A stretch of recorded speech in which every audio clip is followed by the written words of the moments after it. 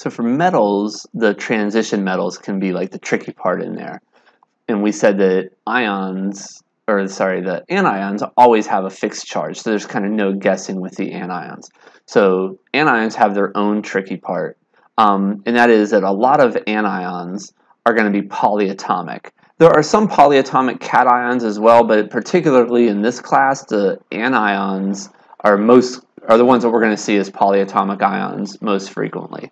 So what we mean by a polyatomic ion is when you have an ion that contains more than one atom. So you can look at the table here and you can see a whole list of polyatomic ions that have basically multiple atoms in it. So for instance, carbonate is CO3 2-. It has a carbon and it has 3 oxygens, and that gets you to a -2 overall charge. So you basically need to memorize the ones here that are in bold: carbonate, nitrate, hydroxide, phosphate, and sulfate. And then I also want you to know bicarbonate, which is HCO3-. I don't really want you to know it as hydrogen carbonate. I want you to know it as bicarbonate. And if you're wondering why, like carbonate and bicarbonate make an important physiologic buffer system. It's what keeps our blood at around pH 7.4. Nitrates are important in a lot of foods and processing and kind of in our bodies. Hydroxides are going to be relevant whenever we talk about pH. Phosphates are going to be important when we talk about DNA a lot. And then sulfates are very common in a whole lot of pharmaceutical type drugs. They're sold as kind of sulfate molecules. So all of these ones that I'm having you memorize, there's a reason for them and they're very common. We're going to see them show up quite a bit in this class. I have a little trick that can help you figure out the charge of these polyatomic ions. So for instance, if you know the formula and can't figure out the charge, so let's, as an example, go with NO3. And let's say you have nitrate, right, NO3, and you can't remember for the life of you what the charge of that is. You know it's NO3, you just don't know the charge. What you can do is go to a periodic table and look at the charges of each of those individually. So let's go back to, here's our periodic table.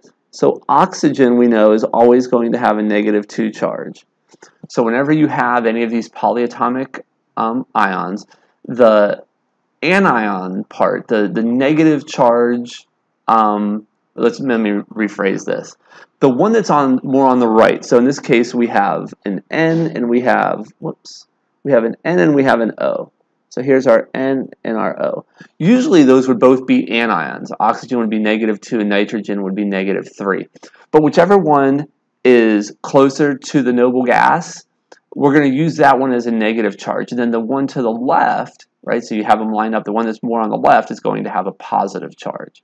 So how in the world could nitrogen have a positive charge? Well, usually it would gain electrons to look like neon, but in this case it actually loses electrons. So it's going to lose 1, it's going to lose 2, it's going to lose 3, it's going to lose 4, then it's going to lose 5 electrons to be like a noble gas, and it's going to look like helium after it loses those 5. So nitrogen's actually going to have a +5 charge here.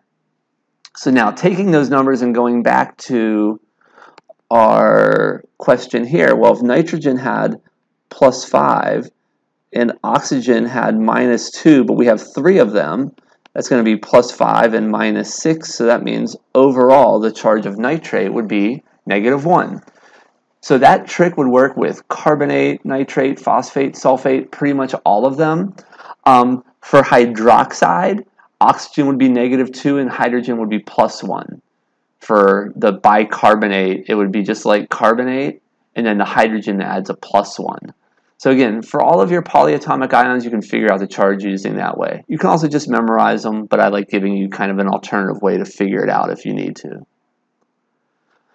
Now, whenever you're going to write your formulas for your polyatomic, with compounds with polyatomic ions, it's the same rules as we did before. So basically, you're going to name your cation, then you're going to name your anion. So in this case, you would have, for instance, barium. Your anion would just be sulfate. This is why you need to know the names of them, because it's going to be barium sulfate. Okay? There are times when your cation and anion are going to have unequal charge, and again, you're going to have to use subscripts then to balance things out, right? So in this case, Mg2+, magnesium has a 2+ charge, hydroxide, OH minus, has a -1 charge. So this means that we're going to need 2 OH minuses to balance out this charge. So we need to write this as MgOH with parentheses, then 2. So let me explain why the parentheses are needed. If we were just to have written MgOH2, what this would mean is we have 1 magnesium, we'd have 1 oxygen, we have 2 hydrogens. And what we really have with this is we have an Mg with a 2+, and then we have 2 different, you have an OH minus there, and you have another OH minus up there. So really we have 2 oxygens and 2 hydrogens. Or another way to say it is we have 2 separate OH minuses. Well, when you have 2 separate OH minuses, you need to write it this way with those parentheses and not this way, because that would be wrong. So if you need more than one of your polyatomic ion, you have to put it in parentheses and then use your subscript to say how many of them there are. All right, so let's do a few practices here. So sodium and OH minus, and then sodium and sulfate. So for sodium is Na plus. So Na plus and plus OH minus is going to give us NaOH. And we would write it just like that. We don't need parentheses or anything like that because it's one of each. For Na plus SO4 2 minus, what you can see here is that this has a plus charge, this is a -2 charge. So we're going to need 2 of these to balance out. So in this case, it's going to be Na2SO4. We don't need parentheses around the sodium because we're just using this to refer to the Na in general. So in other words, the only time we're going to need the parentheses is when we're looking at something that is polyatomic. And we'll have an example on that coming up here right now. So for calcium and OH minus, it's going to be Ca. Calcium has a charge of 2+, so you can look at your periodic table and verify that. Plus OH minus is going to form what? Well, in this case, we can see we're going to need 2 of these OHs to balance out. So because of that, we're going to write this as Ca, and then in parentheses, OH and 2, because we need 2 of those OHs to balance out the calcium. And then finally, we have Ca2 plus SO4 2 minus. Since it's an equal charge on both, we just kind of squish them together and we would say CaSO4, and we'd have calcium sulfate. So that's kind of the way you would write the formula for these. Now, naming ionic compounds with polyatomic ions, you probably just heard me do it on the previous slide. You name the cation and then you name the anion. You don't specify the charge, you don't say how many of there are there or anything. So it's really the same naming rules as with any other ionic compound. So in this case, if you have Na, then HCO3, sodium is the Na part, the HCO3 is bicarbonate. Al2SO4 3, the Al part is the aluminum, the SO4 is the sulfate. So it's just aluminum sulfate. For ionic compounds in general, they tend to have some very unique physical properties, and that is that they're going to be solids, and they're all going to have very high melting points and boiling points. And whenever I mean really high, I mean like really high. So in order to take sodium chloride and melt it, so to turn it into a liquid, you'd have to heat it to 801 degrees Celsius. That's really, really hot. To boil it and to get it into a gas, you have to go up to 1413 degrees Celsius. Good luck getting there, but that's what you would need to do, add a whole lot of heat to it. So that's really not that much of a concern for us in anything we're going to be doing in this class. Just know that there are going to be solids with high melting points and boiling points. The more important thing is the second part. So whenever you take an ionic compound and you put it in water, it's going to result in the ionic compound dissolving and then separating into the cation and then the anion.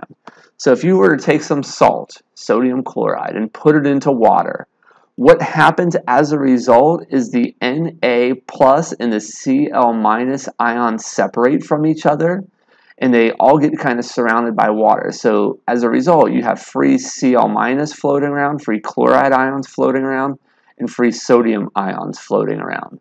And this resulting solution is going to conduct a current, right, because there's charge there. And that's going to be an important thing when we look at solutions and things later on in the semester, is understanding that these ionic compounds dissolve in water and then they separate into these individual pieces like this.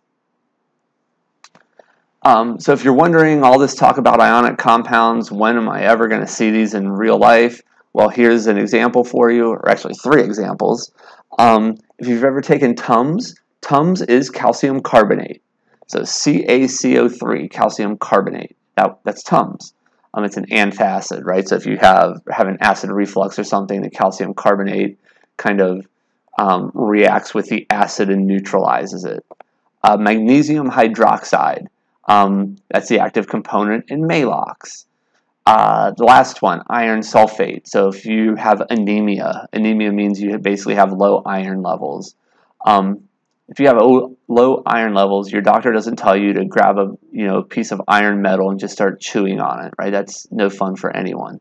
Instead, you take an iron supplement, and it comes in the form of iron sulfate. And the idea here is whenever you put iron in your body, you want this iron 2+. So notice how it's iron 2 sulfate, right? Iron 2 sulfate, because that's specifically the type of iron that's going to bind to oxygen in your hemoglobin. If you had iron 3 sulfate, that wouldn't do you any good. That could actually be really bad for you. And just regular old iron that's not in the ionic form also doesn't do you any good.